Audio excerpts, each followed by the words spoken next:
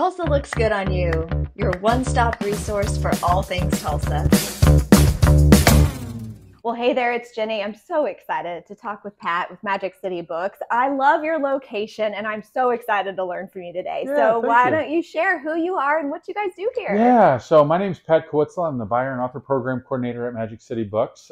We opened the store in November of 2017, and we are a nonprofit independent bookstore, and that's a cool. unique model in the country. There's a few other stores that are like that, but we kind of take all the proceeds from the books that we sell and the events that we do and funnel it back into doing more events and more programs and more stuff for the city.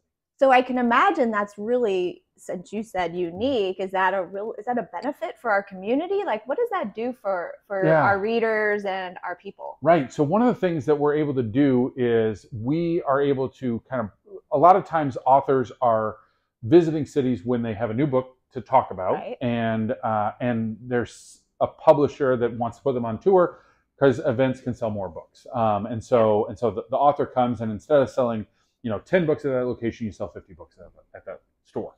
And what we're able to do, because we have some money to be able to put back into the programming, is that we can offset some of those costs and get even more authors, and we can kind of do programs about important topics. And so we've done a number of programs on opioids, and we've done a number of programs on kind of the media, and a number of programs on Greenwood and Black Wall Street and race in America. Yeah.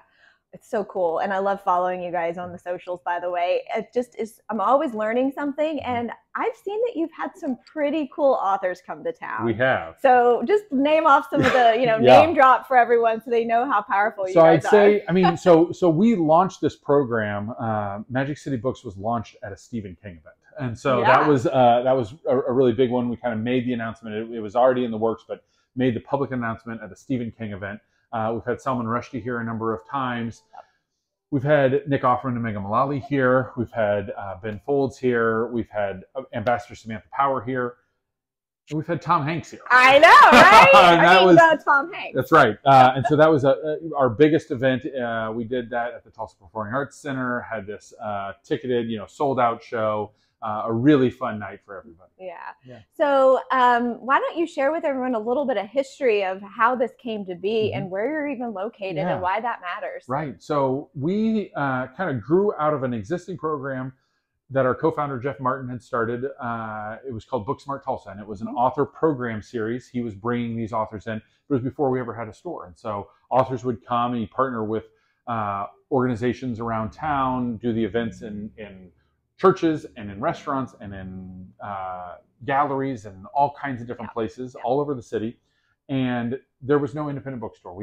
Steve Sundry had kind of been the last of those independent bookstores, and they had closed a few years earlier. And Tulsa really needed to have an independent bookstore to be a part of that art scene. I mean, a good city has great museums, has great arts organizations like the opera and the ballet and the symphony and all these wonderful things that we have in Tulsa.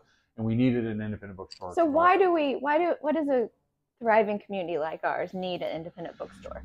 Well, because an independent bookstore can be a little bit more nimble in the books that we offer, and can really be focused on things that are important to our readers and important to have that kind of community conversation around.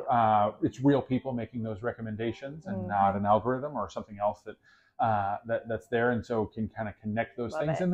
And then bringing those authors in. I mean, most author programs are done at independent bookstores, and those independent bookstores can kind of grow that audience and have conversations and build a community. So what's your favorite part about being here? So, I mean, the events are really fantastic. It's so wonderful to have an audience, whether that's 20 people here in the store or 2,000 people at the Performing Arts Center, but to have all these people excited about a book, excited about meeting an author. Sometimes the author is somebody that is known for something other than writing a book, like Tom Hanks was. But a lot of times it's people that are, that's what they're known for, is writing the book, and we get a big audience out and excited about it, and just people that are interested in it. A lot of times it's stuff that people haven't read before, because that's why they're coming to it. But sometimes it's books that people have read, or they've read other books by that author, and they're really excited about the next one. Well, what do people need to know that I didn't ask you? That's really important. That, you know, we're located in downtown Tulsa. We're on the corner of Archer and Detroit, kind of right on the edge of Greenwood and on the edge of the Arts District, kind of where those two neighborhoods are kind of converging. And that downtown is a vibrant community with a lot of stuff going on. And so we're just a block from the ballpark, you know, 3 blocks from Greenwood, so Greenwood Rising and all the things that are going on over there, and continuing to grow, and more stuff that's happening to the east of us. And then even further than that, the BMX Center and stuff. To the west of us, all the Canes and the Tulsa Theater and restaurants and all kinds of other, and Guthrie Green and all kinds of other things that are going on that way. So there's a lot happening downtown. Parking is free after 5. Parking is free on weekends. Parking is free on holidays. That's street parking.